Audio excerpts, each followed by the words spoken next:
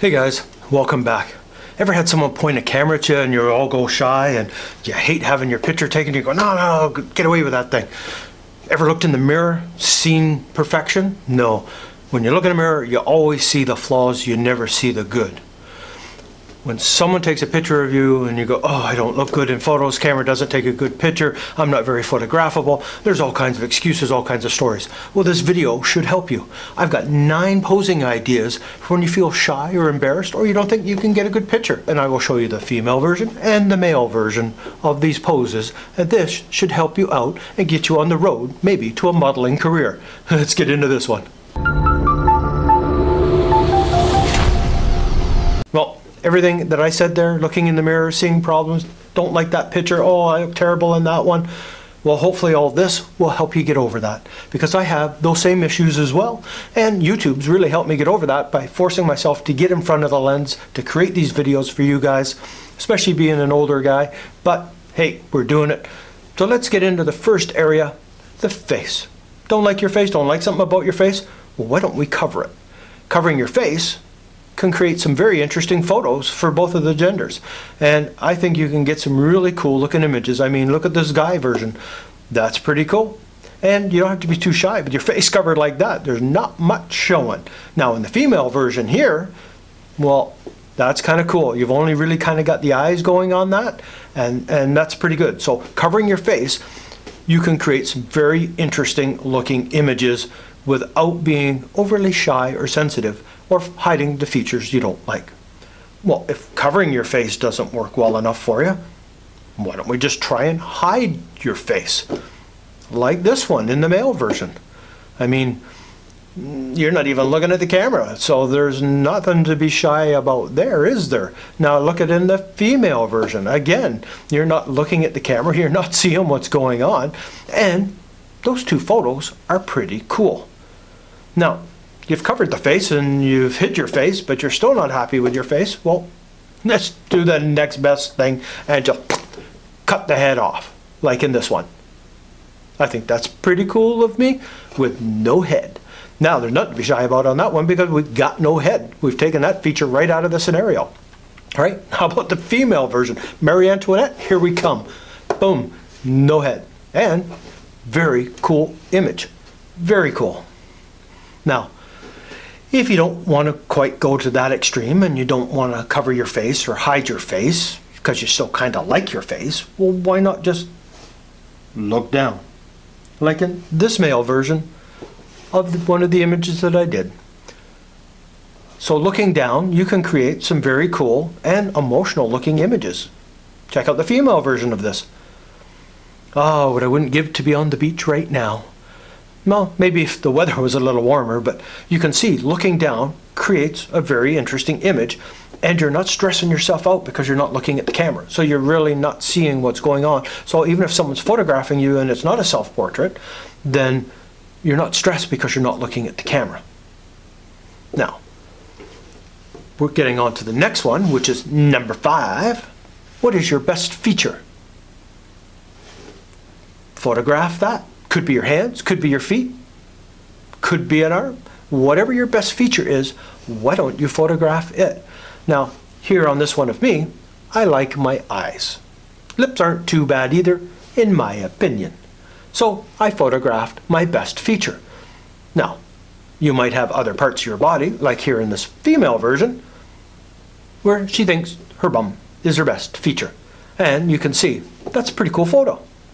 So picking your best feature is another way of creating some very interesting images with the features that you love. Now, why don't we add in some props? That way it's less distracting for you because you've got things to hold, things to play with, things to do with. So we can just add some props in on the set. Or if you're doing a self-portrait, you can set it up and add some props in. And you can have all kinds of different props. Think of the little story you want to tell, the emotion you want to portray, and add in your props. I mean, this male version one I think is pretty cool. And I absolutely love this female version with the little Edwardian picnic. I think it's absolutely beautiful, and having all those props in there helps distract you from the camera, because you've got things to play with, things to do, things to look at. You don't have to stare down the camera lens, which is very cool. Now we can go to other extremes other than props in our number 7, and that is to be shot in the back. And I don't mean literally, but you can shoot yourself in the back. Here I went out to a park and shot myself in the back and tried to make it a little bit creative. It's not the greatest time of year right now because the trees aren't out. There's not much for flowers out, but I found kind of a cool little structure and tried to create a little bit of a creative image here. So shot in the back. There's no stress there because I'm not even looking at the camera and I'm not seeing if somebody's pointing the camera at me, so there's no stress involved in that. Now, in the female version again, shot in the back. I mean, look how beautiful that is. And it's kind of telling a story. Going to the beach, having a picnic. Fantastic. All right. Now, if none of these has suited your needs photographically, why don't we go to number 8? And that is standing far away from the camera. Look at the fun I had with this image. Now, I absolutely love this. It actually only started with me doing the one pose out in the field. Like I say, this time of year there's not a lot going on, and a lot of areas are shut off you're not supposed to go into. This one was okay too, and there was no one else there in the park, so it was quite good. But as I started playing with the image, I started getting a bit more of a creative thought when I was out there, so I started doing some other posing. When I came back, we got a little creative in Photoshop, and I ended up with that image, which is very cool. Now, the female version of that is again down at the beach. Beautiful gown and a nice little setting. So you don't have to be right up in front of the lens. You can be far away, a small part of the scene, but you're still telling a story. So you can create some very, very cool photos. Very cool photos. Now, my 9th idea for you and help you get on your way to your modeling career is you're not the main subject. What? Yep, that's right. You're not the main subject. My camera is in this image. See, that looks pretty cool. So I'm not so stressed. Well, you're still looking at the lens and you're seeing the camera and the person holding it, but you're not the main subject. For me, the camera is in focus and I'm out of focus. So I can't see any fine wrinkles or any of the fine details because I'm a bit blurry. Now here in the female version, you can see, again, she's not the main subject. The perfume is.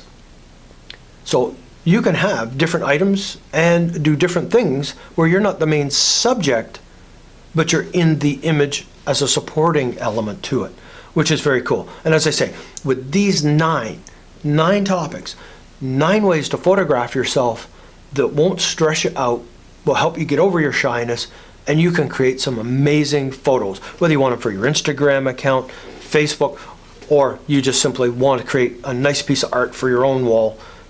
These are some ways that you can do it without stressing out of staring down that lens.